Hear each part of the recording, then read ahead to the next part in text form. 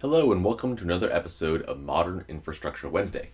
I'm your host Lee Zen, and today we're going to be talking about Serverless GraphQL API. It's kind of a lot to unpack. What we're talking about is really how to build a GraphQL API using a function in GCP. And you can see I'm wearing my new Super Pulumi Puss t-shirt. So let's get started. In this episode, we'll be covering basically a way to modify an existing example. It's an Apollo server example. So Apollo is one of the GraphQL API implementations. And then we'll learn about callbacks and callback factories, and really so seeing how we can actually modify the example to work with callbacks in Pulumi. You can follow along on github.com/Pulumi/PulumiTV. All the example code will be there, as well as all the previous episodes example code. And of course, if you enjoy this episode, please like and subscribe to the channel for future videos. We're publishing one every week. And yeah, please comment if you have any feedback. So let's take a look at what this looks like.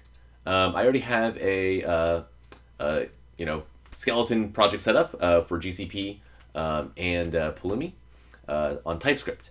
And if I go look at the example I was talking about, this is in the Apollo GraphQL repo. I've already installed the two dependencies they talk about. So now we're just going to copy and paste the code they have around implementing the API handler as a Google function.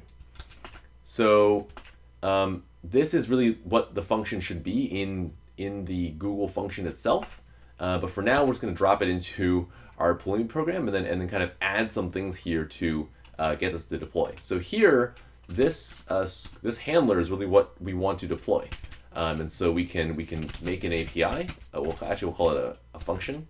So we'll call this API function. And this is a GCP Cloud Functions callback function. And so we'll call this API function. And this could really just be the server.create handler here.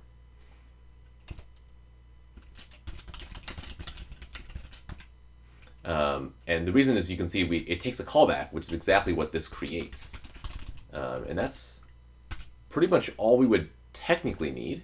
In addition to that, we will want to actually create a invoker so that we can actually, invoker role rather, member, so that we can actually invoke this from anywhere. So let's go ahead and do that. We'll call this the API invoker.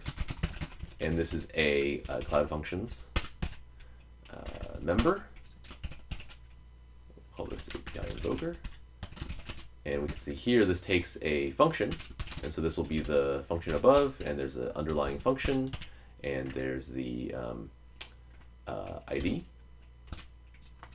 And then it also requires a member, and this will be all users. So we'll let anyone invoke this. So even just random internet users. And then we'll give it a role, which is the Cloud Functions invoker role. And then finally, we'll export the URL of the function that we're creating.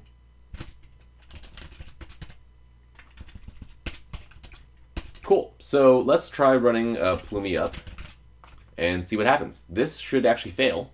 And the reason for that is because, and you'll see quickly, when we try to serialize the function, it doesn't really work because we try to capture this Apollo server class that we instantiate up here, this object. And we really don't like kind of the this and stuff like that. And part of that is because we're kind of crossing this boundary between instantiating this here and then trying to use it as a full-fledged thing in our function. So we could fix this up, and let's do that by wrapping this. So we'll call this a callback, and we'll make a callback up here. And actually, let's clean this up and make this look more TypeScripty here. So we'll do import from.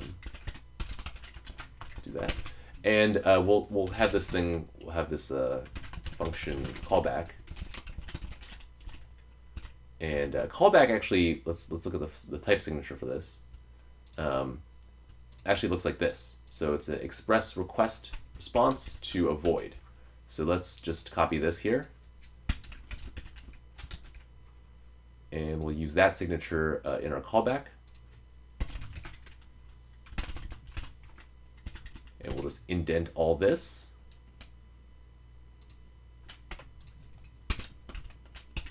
And earlier we had server.create handler. Oops. And this is our callback function, right? And so we can just invoke this with the request response. And so we've basically, we need to import Express, of course.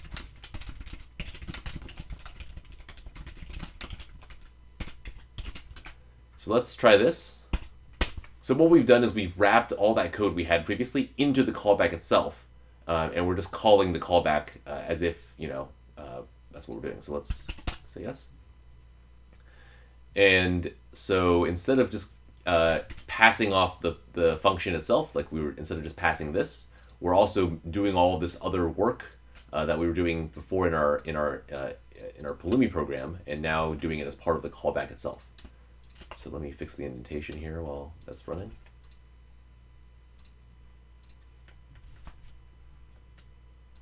And while this is running, actually, let's also take a quick look at the example here.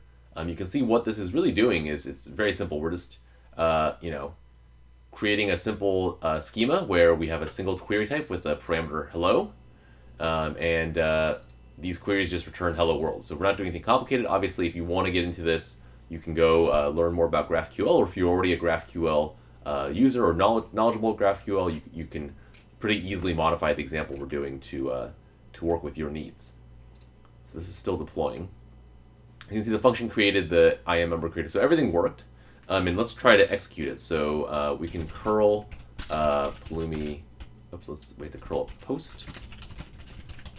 And so we'll take the stack output of the URL, and we probably need to give it a content type application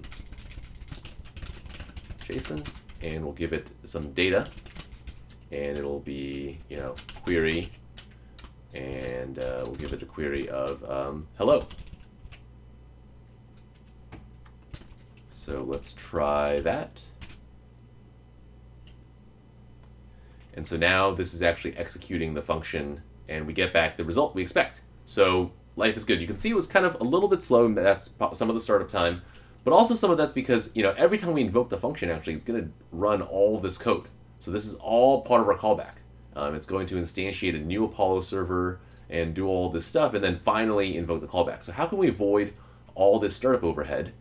Well, that's where callback factories come in. So let's take a quick look at the Cloud Functions documentation for Pulumi, and you can see we have this concept of a callback factory. It's a signature that actually produces an entry point, but it allows us to initialize expensive state. So the whole point is that this factory lets us create a callback. So let's do that.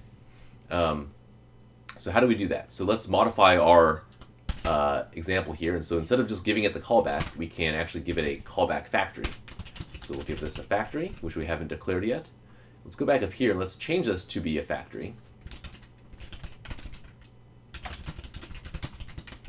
And as we'll call, the signature for a factory is actually fairly simple. It's a function that takes no parameters, and it returns a callback. So we can actually, instead of doing this, we can just return this. And so now we're not wrapping the whole thing. So now what's going to happen is all of this code, all of this is going to act as initialization code. And then this callback is actually the handler that will be called on each function invocation, but the remaining stuff up here is only called one time when the function is first created. So let's update this, and we should see this still work.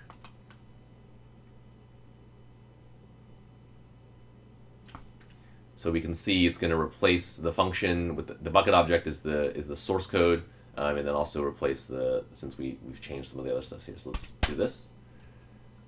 And you can see the URL. We don't know what it's going to be now since we're going to have a new invocation URL. So let's run this. This will take a couple minutes for us to update. So just a quick recap of what we changed. Before, we were just invoking the whole thing as its own callback, and now this factory function is basically just returning the callback instead, and all this stuff becomes initialization code. Actually, if you were to go into the console and look at how it's set up, you would actually see that happening. There's the initialization followed by using the handler as just this, as opposed to the entire handler being all of this code. So that would be the difference. Okay, great. So our update is done. And you can see we updated and replaced the object. And now let's go back to run our curl command. And we should see that this will return the same thing, but without having to do all of that startup cost. So that's it. Actually, those are the two things I wanted to run through today. Hope you had a good time following along. As always, please like and subscribe. Please leave any comments in the video below, and we'll see you next week.